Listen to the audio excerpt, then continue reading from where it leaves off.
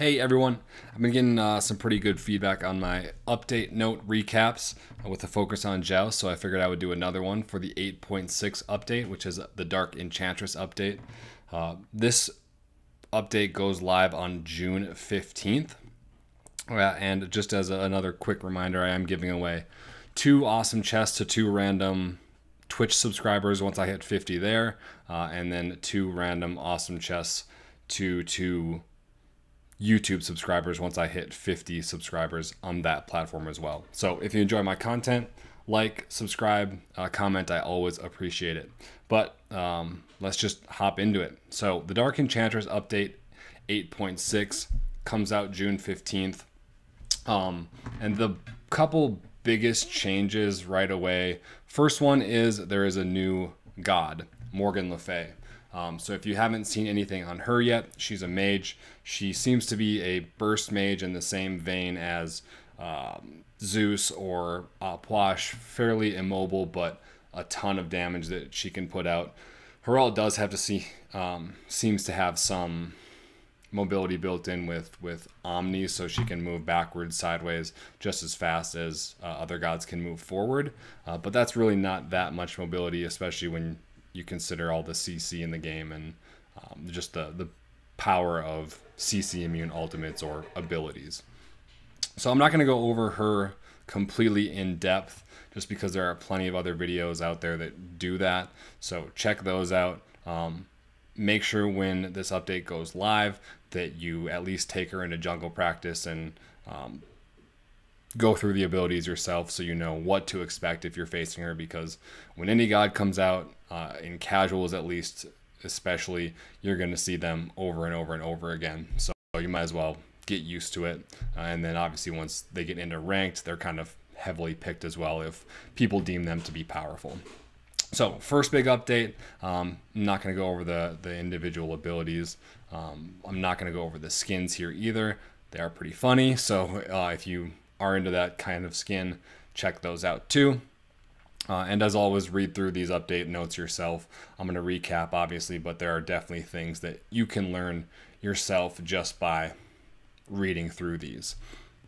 The next big change coming out in this update is the Joust map. So I did a video on this one actually a while ago when the news first came out that they were switching to the classic Joust map from this new one. This is the map from seasons 1 to 3. The lane is a little bit smaller in the middle, and it has corridors that are kind of small and compact. So it is going to change some of the gods that are going to be valuable compared to the ones that are now, and just the mobility in the jungle is going to be a little bit different because you kind of share buffs in a sense because it's the same distance from your base as the enemy base. So check that video out. I will put a annotation somewhere or a link or possibly both so that you can just go right to that if you want to learn more about that specific map change. But those are the 2 biggest changes, biggest impacts on this Joust meta in 8.6 is going to be completely new map, so don't be surprised when that comes out and you queue into it. All right, so going past those 2 things, let's hop into the items and god changes. So first item, Benevolence, getting a little bit of a fix. This isn't necessarily a buff or a nerf, but people were kind of cheesing and buying it, getting gold, and then selling it before they had left the fountain. So that's not going to be allowed anymore. Obviously that's a good fix because it wasn't an unintended mechanic. So if you're building Benevolence for that reason, sorry, that's gone. The mask tree is actually getting a little bit of a shift. I would call most of them buffs, and we'll get into that a little bit more in this next couple minutes here. But this mask, which is the first tier of the mask tree, increasing the cost from 500 to 700, giving you a little bit more HP, giving you a little bit more mana for that extra 200 gold. I still think that's pretty steep for a first tier item, so you probably don't want to buy this just outright. But the changes to the other mask items, you may consider that. The first one, Fighter's Mask, increasing physical power from 30 to 40, and increasing magical power from 60 to 70. Little bit better here. You're really not going to, you're not building this for the second tier anyways, but realistically, you hit that second tier, you're just a little more powerful. And just as a reminder, this item can only be built on warriors and guardians. Which brings us to that last, the tier 3 item, Rangda's Mask, increasing physical power from 60 to 70, and increasing magical power from 100 to 120. So you have the extra power on this item on the magical side, which is pretty significant, and then a little bit extra power from 60 to 70. I went over these last two sentences probably 30 or 40 times in my head before I just finally pulled up Smite Wikipedia to figure out what this even meant. Decreasing the damage dealt increase from 20 to 15%. So if you look at the old item as it stands right now, it has 20% damage dealt. Adding a 20% damage dealt. So whatever damage you're doing, you buy this item, you do 20% more damage. In this next update, that's going from 20 to 15%. So you are doing less damage, right? You're doing 15% more damage with this item. So you're doing less with that stat. That being said, you're getting a little bit of extra magical power and physical power. So even though you're doing a smaller percentage, the flat number of that, 120 or 70 physical power is larger. So I don't know if that's really that much of a nerf on that stat. Specifically, it's probably just, I'm guessing it ends up being just about the same with those extra stats on the flat power. So going back to Rangda's Mask, decreasing damage taken increase from 20 to 15%. So this one has plus 20% damage taken. You're going to be taking, once this update comes out, plus 15% damage taken. So you're also taking less damage. That being said, you're not sacrificing any of the other stats for this. So if you're taking less damage with this item and you're doing the same amount of damage, I would technically call that a buff or an upgrade, right? So I do think that this item is going to be somewhat popular on Guardians and Warriors, especially the more like one-shot Guardians and Warriors. You think of Kabrakan or maybe a Ymir or someone like that who can just do a ton of damage in a short amount of time before the other team has time to react. Before, if you bought this item, you're getting punished because you're taking 20% more damage. Now you're taking a little bit less, which just makes it a little bit easier to survive that engagement.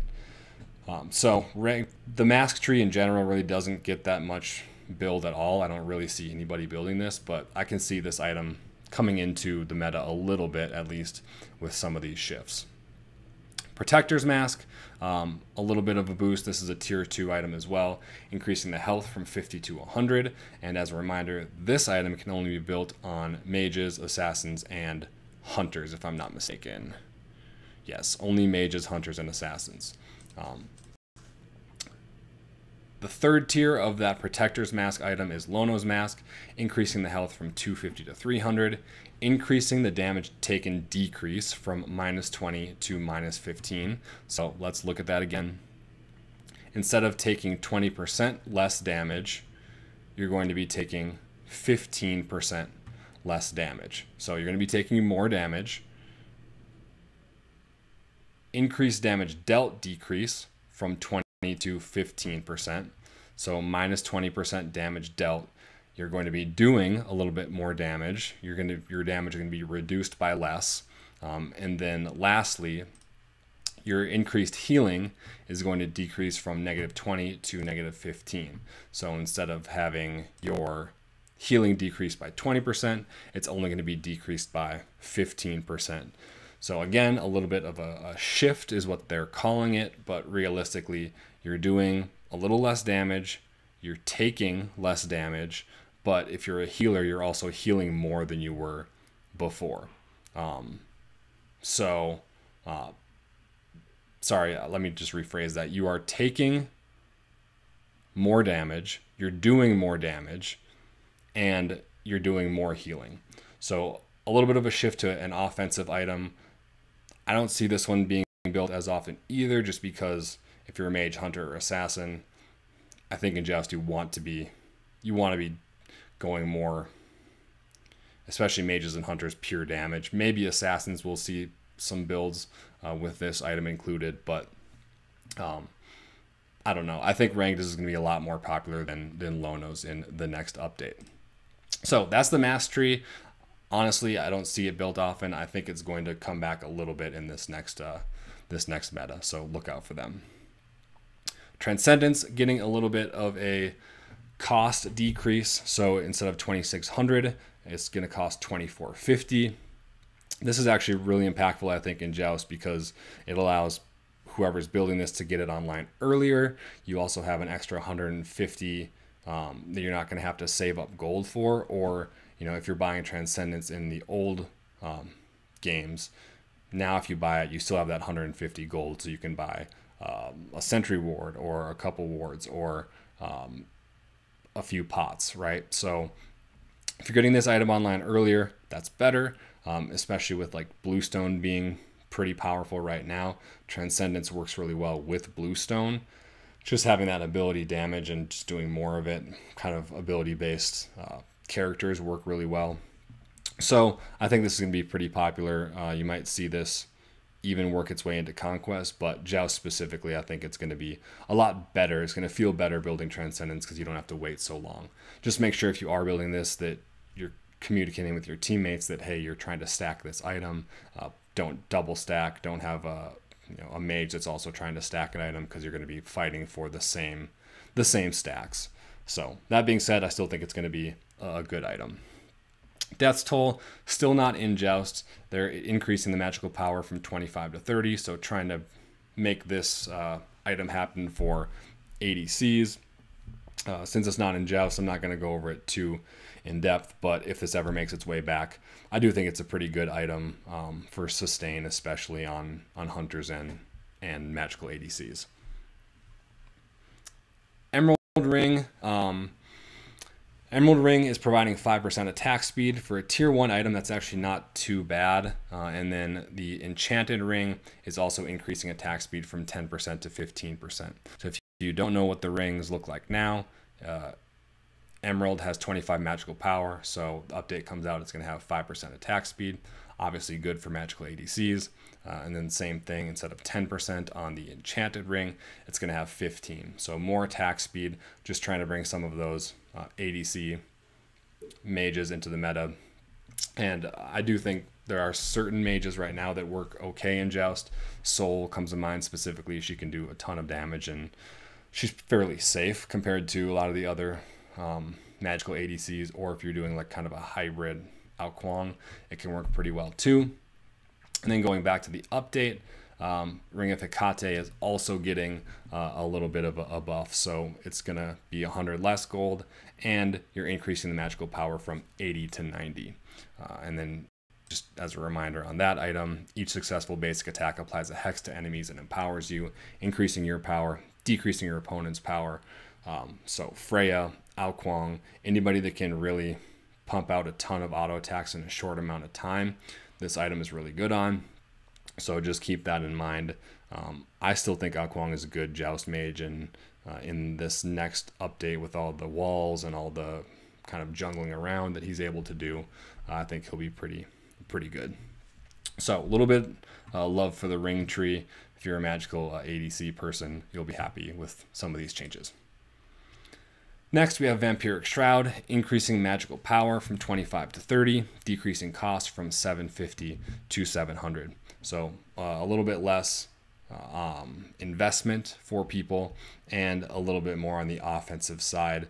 This item still, I think, is pretty good against a double physical comp already, but realistically just makes it a little bit easier to buy early as a starter item, and gives you a little more as a mage compared to Conduit Gem or Sands of Time. All right, on to the god changes. So Athena, no real changes. There's just some wording that's being shifted around. Basically, it was confusing the way they had described the damage on Reach, her passive. So now they've changed it to just say it deals 1.5 times the damage of her in-hand damage, her basic attack damage. So a little bit clearer, no change at all, but just so that people know that how to calculate their own damage if they want to themselves.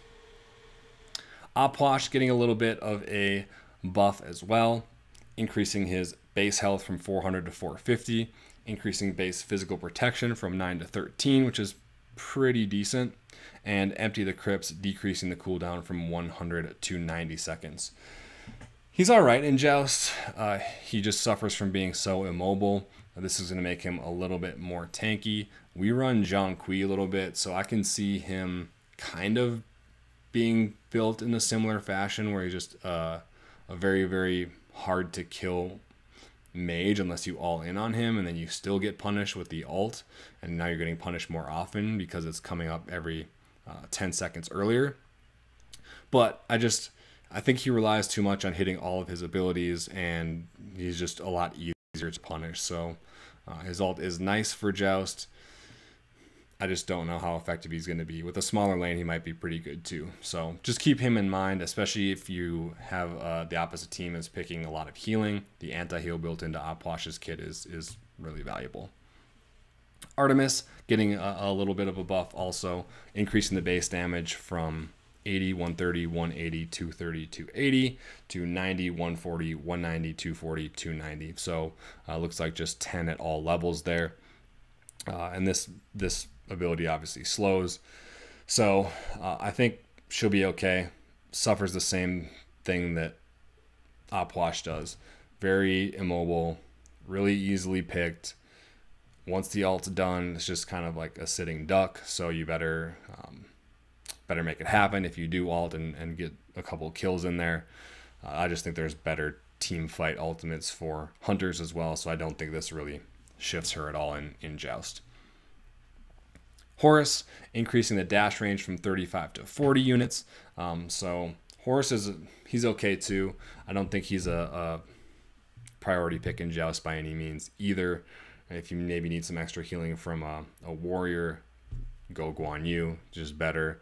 If you're looking for damage or displacement or knockups, I mean, Hercules is better.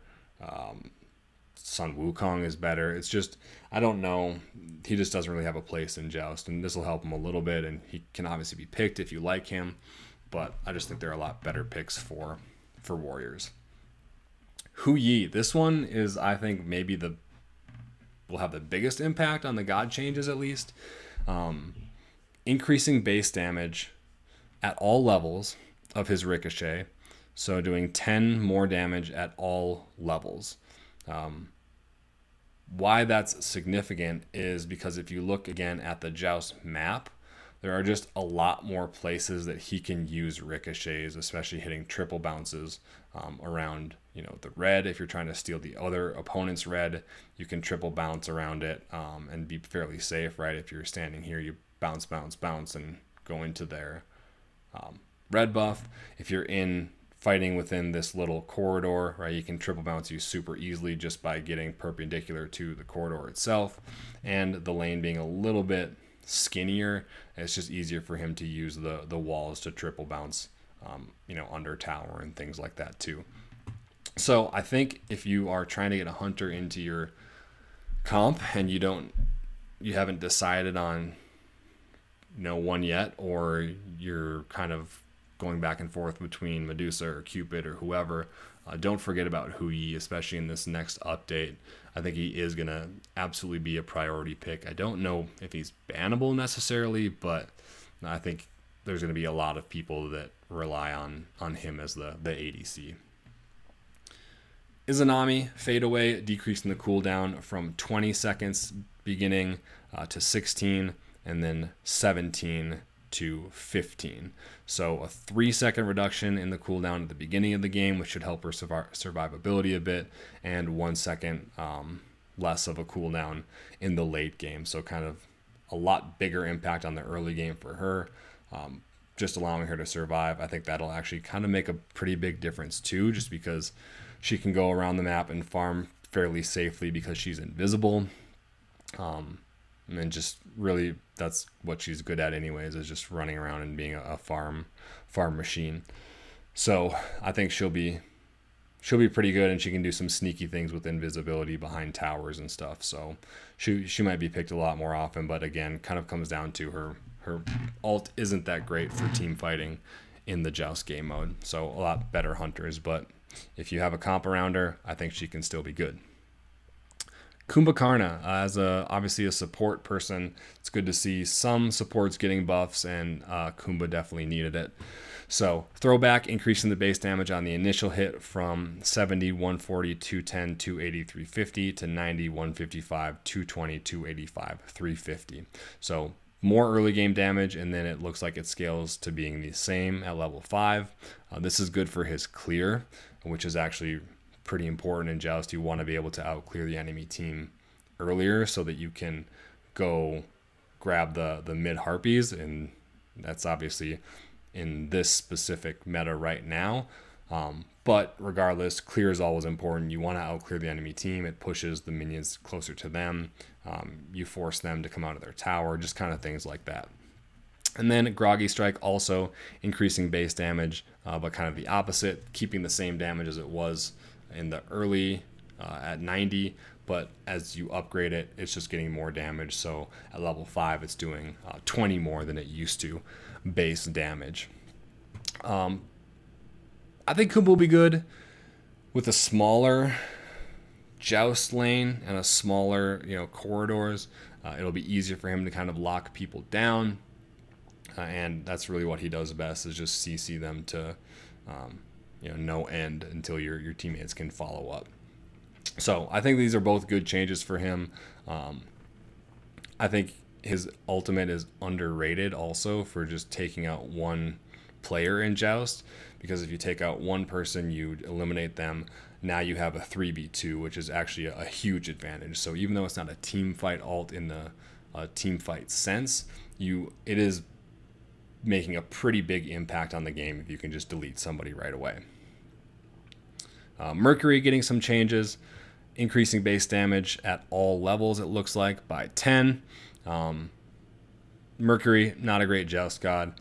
This isn't going to make him a great Joust god. I would not pick him. He just doesn't work that well if you're not going full damage, and he gets locked down too easily by most comps. So pick him if you want. I just don't know if this is going to make him any more viable in Joust. I just don't think it will. Merlin, Dragonfire now going on cooldown immediately instead of waiting. So that cooldown is going to be 3 seconds less, because instead of going on cooldown after the 3 seconds that the Dragonfire is going, it's going to go on that first initiation. That said, they increased the cooldown on it from 16, 15, 14, 13, 12 to 18, 17, 16, 15, 14. So they increased the cooldown by 2 seconds. They reduced the cooldown by 3 seconds because the Dragonfire goes automatically on cooldown instead of waiting. So realistically, it's pretty simply a 1 second cooldown at all ranks. So not super impactful, but this ability does definitely shred objectives. So having it up more often, it shreds objectives, and also it shreds tanks. So have it up more often, it's only helpful for Merlin. Rama, Rolling Assault, increasing the scaling on the bonus damage shot from 25 to 30, and increasing the base damage on Astral Barrage from 180, which is the same at the beginning level, up to 540. So 20 more damage at the end. I think Rama struggles in Joust. He's just not as impactful as a lot of other hunters, because he is such a... He thrives in an auto attack meta. So maybe if you're building like Odysseus bow on him and getting a ton of the lightning going to the team members, sure, you can put damage out, but there are just easier ways to do it with a lot of other gods. So I don't think this makes him any more viable, really. And then the ultimate itself is fairly difficult to hit, and there are just a lot of walls that you have to deal with in this new Joust map that's going to make it even more difficult for him to see where he's aiming if they go around a corner or just little things like that. So if you like Rama, this will help him out, but again, I think there are a lot better priority picks. Vulcan's Magma Bomb, increasing base damage from 70, so it looks like at increasing by 10 at all levels. Being that the Joust map is going to be smaller, I think Vulcan's going to be really, really oppressive. Putting his turret down, doing more damage with the Magma Bomb, just being kind of a deceptively shifty mage in general to try to lock down.